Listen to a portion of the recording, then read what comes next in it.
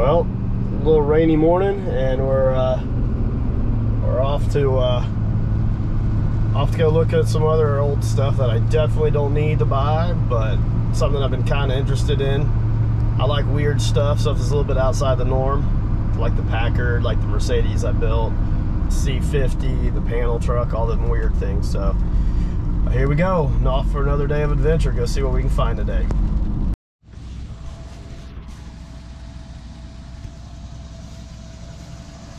We got this Chrysler sitting here running.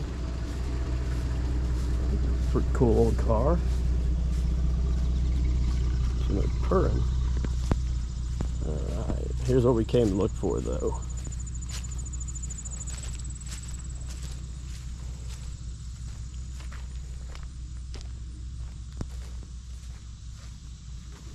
'48 Nash.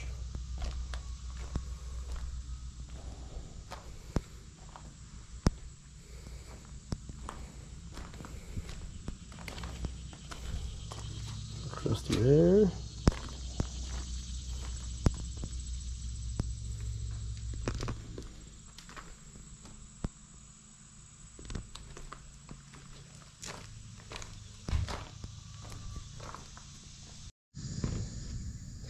So as you can see, I did end up buying this thing. Got it loaded up. Wasn't the easiest, just front wheels locked up. But yeah, I wanted to get a quick video before it possibly rains tonight. It's got, I guess it's, you consider a barn find. It was in that guy's barn for 6 or 7 years, he said. This is, like I said, a '48 Nash Ambassador.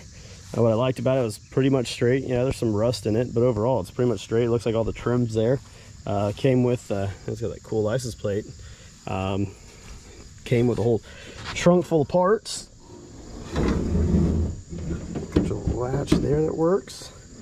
Over here, looks like we got some extra bumperettes. We got some other ignition type of pieces for the engine that's not inside of it. Got another base to the hood ornament. That's pretty cool. Don't know if the rest of the grill's there somewhere. Looks like a valve cover. It used to be a inline 6 from what I believe. In this box here, we got some extra gauges, some around the front turn signals, it looks like, some extra steering wheel pieces. They're kind of cool. The old Nash with the little emblem in them. A bunch of other little trim pieces and things. Don't know why they're in there. Know if somebody was planning on restoring this thing one day or not. This was pretty cool. The guy showed me this thing. Don't know how it kind of works or what you do with it. Oh, I think it flips up. This has the Nash emblem, and if you flip it over, it actually even says, it's kind of hard to read there, but it actually says Kleenex tissues. So it's actually a tissue dispenser, which I think he said was probably pretty rare. Get this extra piece of rubber that's kind of by that back fender on the passenger side, I believe it's missing. Extra wheel here. Didn't really look underneath there. That's a different style hubcap than what's not on the car. Nope, a couple more Nash hubcaps that are pretty cool. Couple carbs. Once again, whole thing of receipts. Somebody's mail, speaker.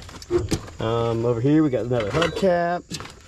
Got a couple headlight rings, looks like a hood, or a radio. Got some more door handles and that kind of thing. So it came with some other parts, it's kind of cool. So this guy works. Push up on that. Push it. Oops, gotta go a little taller. There we go.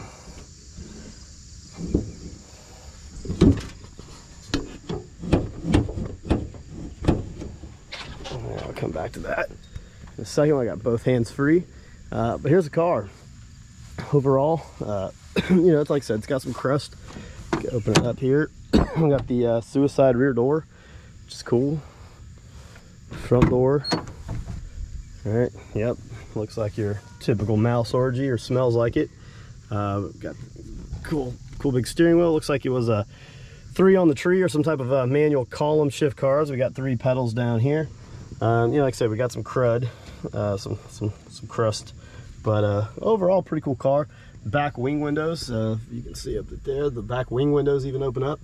Obviously headliner's terrible, but that's what we got going on.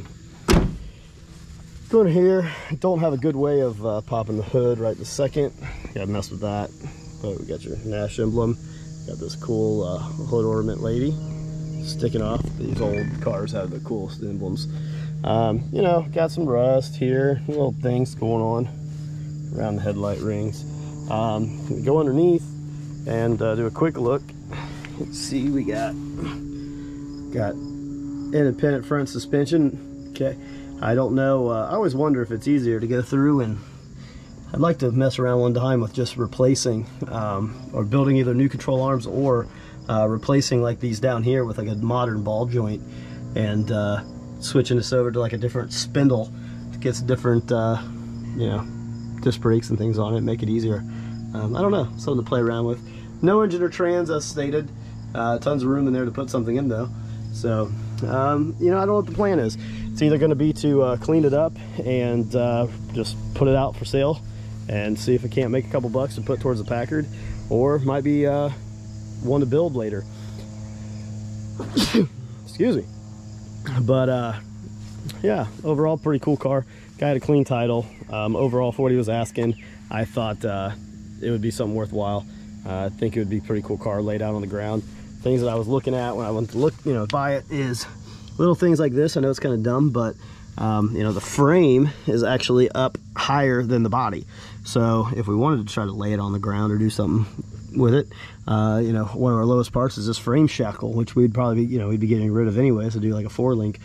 So there's a possibility if you wanted to go through and try to lay this thing on the ground, you could lay this pinch weld, which would be laying, you know, fender all the way down, all the way up to the front.